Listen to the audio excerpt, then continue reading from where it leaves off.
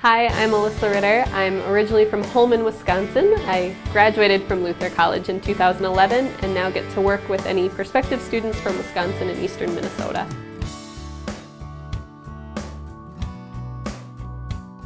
I started sewing when I was little and had my mom teach me. Once I got to college, I really explored the opportunity to take a lot of different fabrics and piece them together into quilts, and doing so without any pattern or rules to follow. And I fell in love with it and have continued to make quilts ever since.